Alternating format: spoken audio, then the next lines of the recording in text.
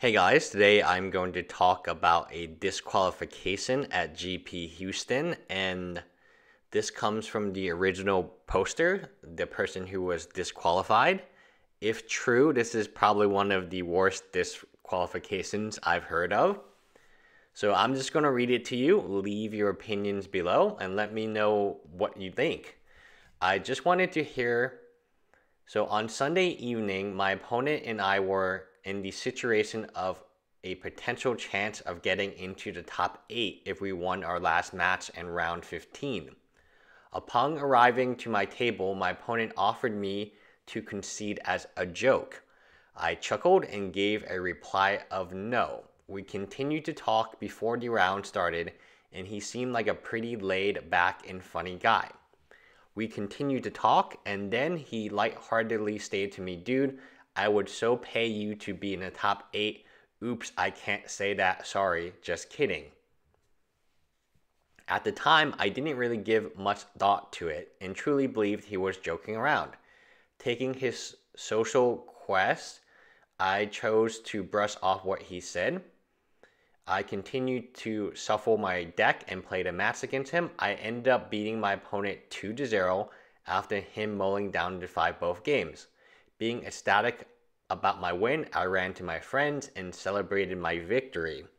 20 minutes later, the head judge pulled me to the side and asked some questions about my last opponent.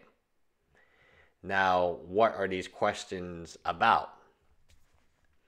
Well, a floor judge had heard our conversation and reported to the head judge.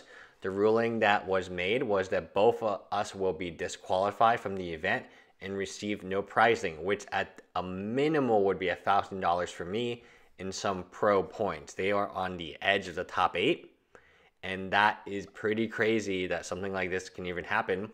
My opponent in Fracture was initiating a conversation about bribery, collusion in regards to the results of a match. My infractor that I received was receiving such offers and not calling a judge immediately. I feel though most players would have acted as I have. It actually never crossed my mind to call a judge over on my opponent over something that was said by him so lightheartedly. As a person, I am gentle, kind-hearted person, and to call a judge over this seemed like it would be overreacting. I couldn't believe at the ruling. I couldn't hold back but burst into tears in public. I felt as though I complied with the rules. I find myself questioning why am I getting punished as harshly for a mistake my opponent made. How was I supposed to know that I was supposed to call a judge for a small remark? It's not like I have read the entire judge rules and regulation. So these judges, they really like to trip on power.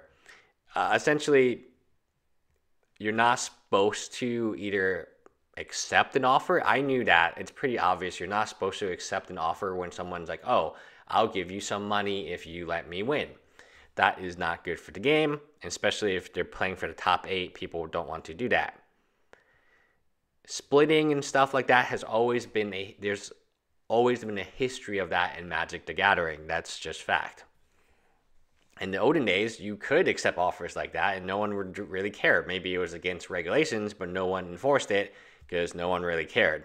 Today, I think it's people with a power trip. I personally, so again, so I read it to you. You can have your opinions. You can leave the comments, and I'm not really going to delete too many comments unless it's really offensive. But my personal opinion is when you put people in power, and these people in power have very little training. I mean, what is the training to be a judge? You pass a few tests and there's no ethics. So if you train to be a lawyer from day one, you take these ethics classes, probably doesn't help much, to be honest. Knowing my friends, right? Not going to call anyone out in public, but my friends they obviously didn't learn very much from the ethics class that we took together. So you take ethics class, and before you take the bar exam, you also take ethics test, and you have to pass a test on ethics. And obviously, during the whole time, the courses, it's blah, blah, blah. Don't do this. Don't do this. When do you have to report to your the prosecution, when you have to report something to a judge, and you get a lot of training. But that's 3 years of law school training, and who knows how many years if you're a litigator or if you're a prosecutor, especially, where you do have to disclose certain evidence to your opponent. If you keep that evidence hidden, then actually it's a mistrial and you will probably get disbarred. So back into this, we have a judge, retired judge nonetheless, that stickied it. Abusing sticky privileges, of course you are. Because that's how Reddit works, right? So offering anything to your opponent in exchange for a match result is never allowed. Not at the Pro Tour, not at the GP, blah, blah, blah. Since it's an existence issue of the game, judges get absolutely no leeway on this. If a judge finds out you did this, you have to be disqualified from the tournament immediately.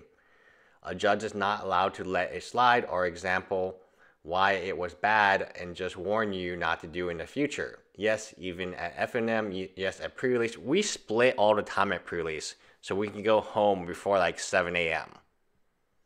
I didn't know that was illegal to split. Luckily, we don't have any judges at our pre-releases, so fine. I don't know, this just seems like a power trip to me, in my opinion. Like, it seems like someone wants to feel really important, and this is the way to do it, is to break other people's dreams. It was just a joke, doesn't fly for the reasons people have articulated below. It provides a way to attempt a bribe and then walk back if the opponent doesn't accept it. So essentially, the judges are saying this is correct, and by the letter of the law, it probably is in the rules and restrictions. I'm not going to read that book. So, but I could see a situation where, you know, if I'm playing and I'm playing for the top 8, and the guy in front of me is saying, "Oh, I'm going to bribe you," and I'm just like, "Oh, are you joking?" "Yeah, I'm joking." I'm like, "All right, cool." And no, I don't accept your bribe. Then I smash face with him. And then I finish 2-0, off to the top 8 I go. And then it's like, okay, did you not accept that bribe? And I was like, yes. Okay, did you get a bribe and not report a judge? I would be like, why would I report a judge? I said no to the bribe. I didn't accept it. I won the match. I clearly didn't accept the bribe if I went 2-0 for the match, right? So that's kind of... It's by the letter of the law, I get it. Yes, you don't want people bribing other people. But at the same time, why do we have that rule? What is the source of the rule? And what is it trying to prevent? It's trying to prevent people from bribing other people to lose. In this case, the guy did not accept the bribe and he went 2-0, probably making the top 8, and like you said, having $1,000.